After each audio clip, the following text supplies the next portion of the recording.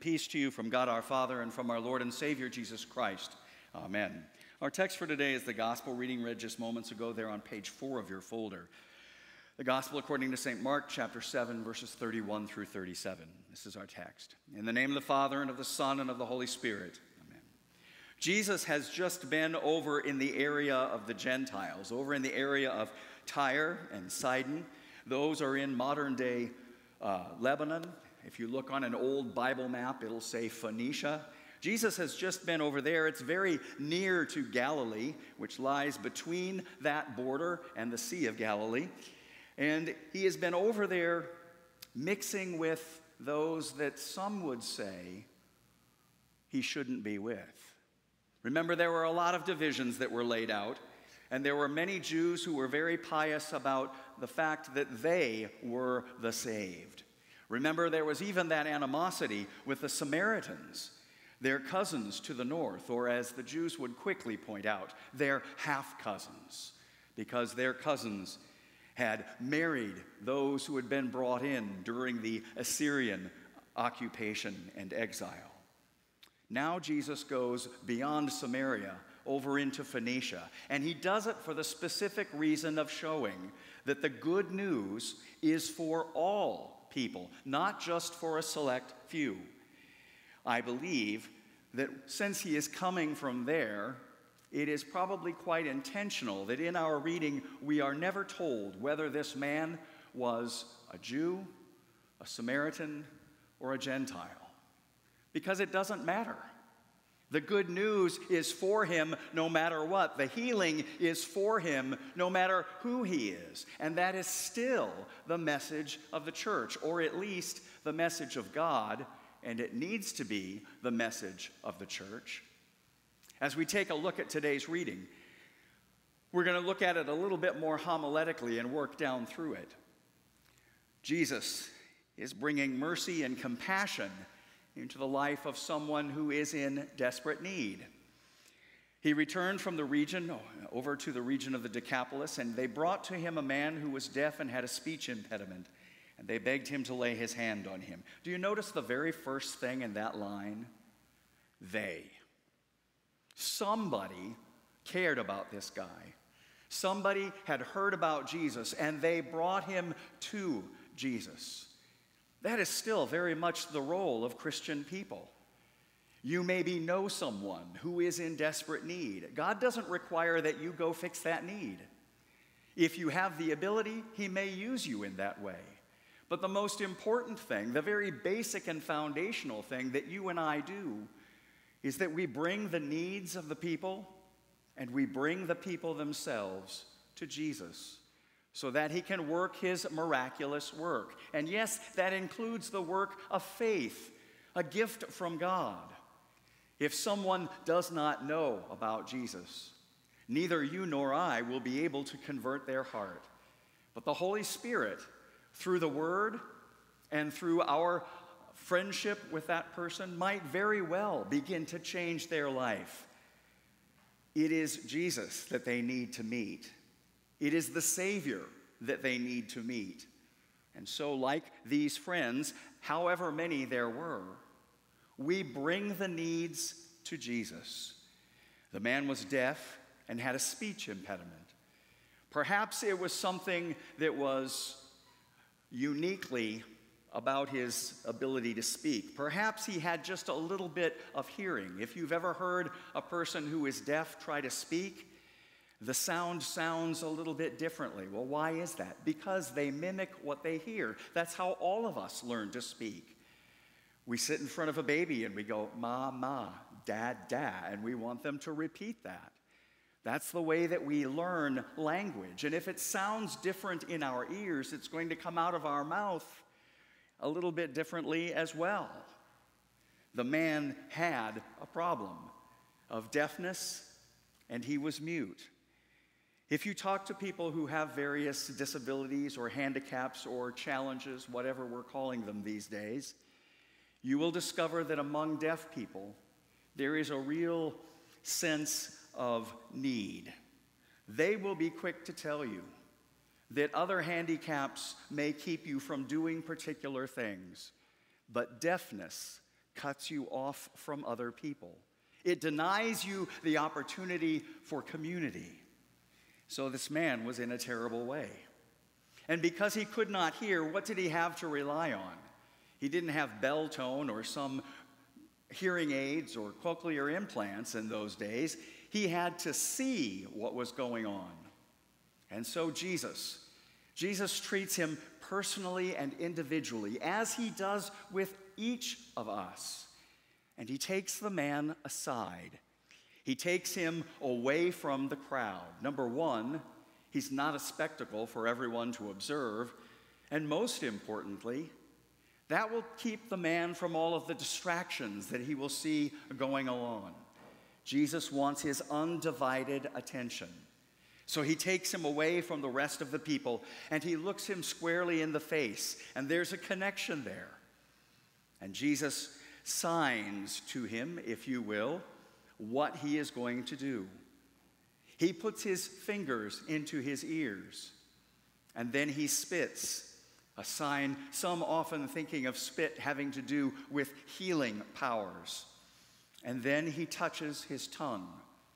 He lets the man know what it is that he's going to be doing. He couldn't have just told the man, he wouldn't have heard him. So he shows the man and uses his senses. Jesus then looks up to heaven, the place where all true blessings and all miracles come from, and he sighs. So why are we told that he sighs? Well, that is that deep part of the soul that has a connection with God, the Spirit. As he looks toward heaven, not only is he probably sighing because of all of the effects that sin brings upon individuals and the world, but he's also sighing because he is ready to do a great work, and he is ready to present this man and his needs to the Heavenly Father. He gives a deep sigh and says, "Ephphatha," that is, be opened. That really is the Lord's Prayer for every one of us. Sin has indeed cut us off from community. It isolates us as individuals. It cuts us off from God. Sin indeed hardens our hearts to many things, especially to the Word of God. And we end up with a problem of spiritual deafness. But the God of all creation would not have us remain apart from him. Indeed, he is very persistent about his desire to be back at one with us. And that's the whole reason why he sent his Son, isn't he? To bring us back together with God again, and together in God, then together with one another. Indeed, he wants to restore fellowship. He wants to restore us to our Heavenly Father and repair that relationship that was broken so long ago, that is lived out in the brokenness of our daily interactions with one another. And so, Jesus gives a heavy sigh. And as he says, "Be opened," indeed, the man's whole life is opened up. Not only are his ears opened so that he can hear, not only is his tongue set free so that he may speak, but there's the unmentioned blessing here of the healing of his mind. Think about it. The man wouldn't have known what words were really supposed to sound like. We're told that he spoke clearly. Not only did God grant to him the blessing of hearing and speaking, but he also gave him what he needed to know in order to act as if he had been speaking for years and years. He knew the sound of the words. He knew the way to put them together.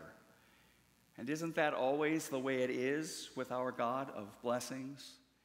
There are always far more than meet the eye. We may pick out the ones that are obvious, but behind the scenes and deep underneath, there are always more blessings that he has given, always more blessings over which we are to rejoice.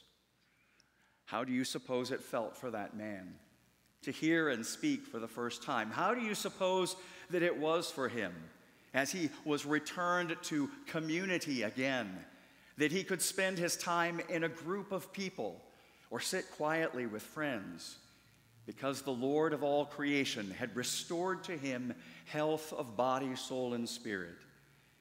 What do you suppose it was like for him? I suppose that his heart was very grateful, grateful beyond measure. I suppose that even though there were probably days when he didn't specifically think about, oh, I want to be grateful to God for this or that, I would suppose that he lived the rest of his life with a certain amount of gratitude and freedom. How could he ever forget a day like this? How could he ever forget a man named Jesus who had looked him squarely in the eyes and conquered sin and all of its consequences for him? So it is for you and me. When we have experienced the Lord Jesus and the grace of God, how can our lives go on the same? He has looked us squarely in the eyes and spoken our names and made us his own. He has splashed our bodies with the water, and today he comes again to touch our bodies with the very body and blood of the Lord Jesus, to give that new life and healing into us physically and illustrate to us what it is that he has done and is doing for us on the spiritual level. Jesus dealt with that man as a whole person. God deals with you and me as whole people. Do you suppose our lives can go on the same after we have gathered here in this place in the name of the Lord? After we have heard that our sins are forgiven and we've received the body and blood of the Lord Jesus, do you suppose we can march out those doors, or the ones at the end of the hallway, and go back to business as usual? If we do, we have not understood grace at all. Sometimes it is difficult for us, isn't it, to keep our mind on those godly things. And sometimes the troubles and the needs that come into our life and the lives of those around us distract us from what is most important, our relationship with God himself, one that he has graciously established for us and with us. But how can our lives go on the same? They cannot. Jesus has looked the devil squarely in the face and has defeated him. And his overcoming, his victory is yours and mine. Our overcoming of the evil one. Our victory over sin, death, and the grave. As we keep the cross of Jesus Christ before us, there is no doubt that the one who has come with the recompense of God to heal and to save, to restore and to refresh, understands our woes. You can see it in his very body. He knows the consequences of sin even more deeply than you and I. But there is also no doubt about the mercy and compassion of this God, who comes for the likes of you and me, for those who do not know him, for those who know him and scorn him, for those who never think about him, but they carry his name around and say they're Christians. He comes for each of us, offering mercy and compassion and inviting us to be embraced by his grace. You and I are the heirs of a great treasure. You and I are the ones who have been touched by Jesus. And while we may not see victory over all of our enemies in this world, it doesn't mean that they are not defeated. And on that last great day, he will call you by name and me by name and usher us into the fullness of all that he has desired for us from before the foundation of the world. That, my friends, is an awesome story. A story that seems scary to share when we're told to go out and evangelize. And yet when we look at our ordinary life and simply take that joy with us, that message is easily shared as we comfort and encourage those around us, and as we seek to bring them to Jesus. that he may work his miraculous work. In the name of the Father, and of the Son, and of the Holy Spirit.